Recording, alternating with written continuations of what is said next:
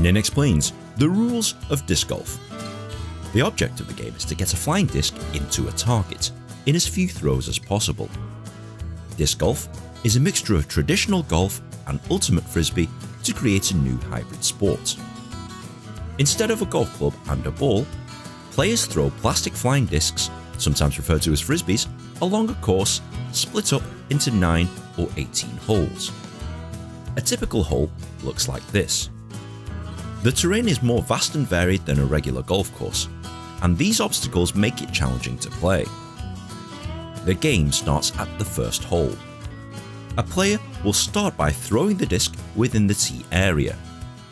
The aim of this first shot is to throw the disc as close to the target as possible. Once they have completed their shot, it's their opponent's turn to do the same, and they make the next throw from the spot where their previous disc has landed. The golden rule of disc golf is that you must throw the disc as it lies. You cannot move the disc or the environment around it to create a better throw for yourself. Players then alternate throws until all players have thrown their discs into the target. These targets are usually steel baskets with a chain net to catch the discs. For a hole to be complete, the disc must land in the chains or into the basket. If it hits the target and bounces back out onto the floor, this does not count.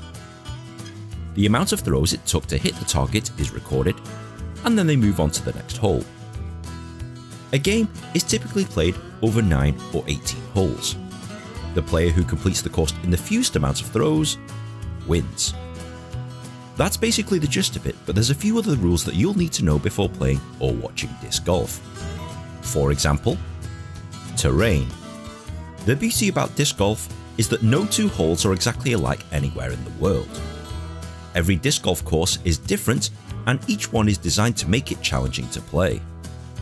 There are obstacles such as water hazards, trees and roughs that sometimes require players to curl the disc around these obstacles. This makes it an interesting challenge.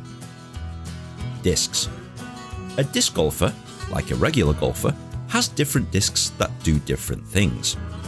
The most common three are a driver, with pointy edges and is used to gain the most amount of distance, a fairway or mid-range, a balance between accuracy and distance, and a putter, which is highly accurate but doesn't travel very far.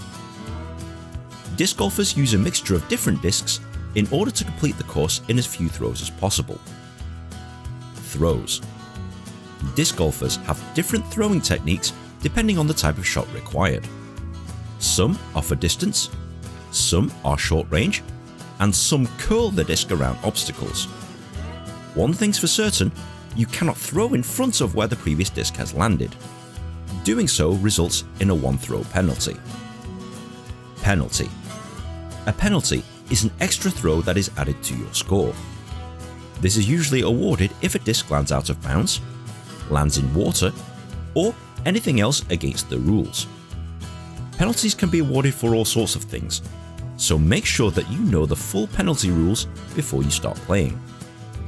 Par. Each hole has an average number of throws that a typical disc golfer should complete it in, based on difficulty and length. This is known as the par of the hole.